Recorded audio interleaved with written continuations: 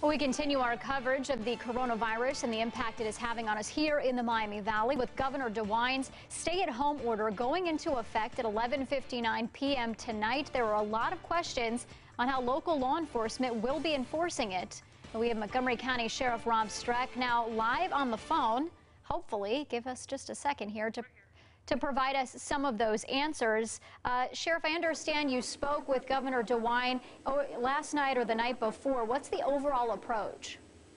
Yeah, the overall approach is like many have said.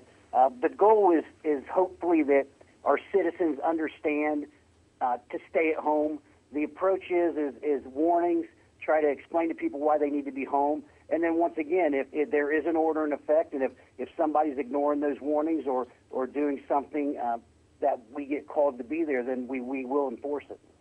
I heard you mention in one of the earlier news conferences that some people have reached out to you, whether calling you or emailing, giving you hypotheticals, asking you, well, if I did this, then what would happen? And you had a message for those people. Yeah, the message was just quit trying to play the system. Just listen to the health professionals. Stay at home unless you need food or gas or to check on loved ones. But stay at home, and that way, eventually, all of our lives will get back to normal. And I know the governor has mentioned several times this stay-at-home order really looks very similar to what he has hoped we've been doing up until this point. It's just gone from a strong recommendation to an official order. But we do probably need to ask about worst-case scenario here. Are we talking about arrests if someone refuses to comply? There's always arrest. Hopefully it don't come to that. I think most agencies would look at alternative means as far as summons or citation. But yeah, if you get the right situation and the right set of circumstances, somebody could be arrested.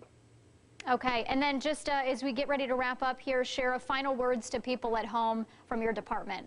I think it's just everybody, the professionals are telling us to stay at home, and it's time we do that. All right, thank you so much.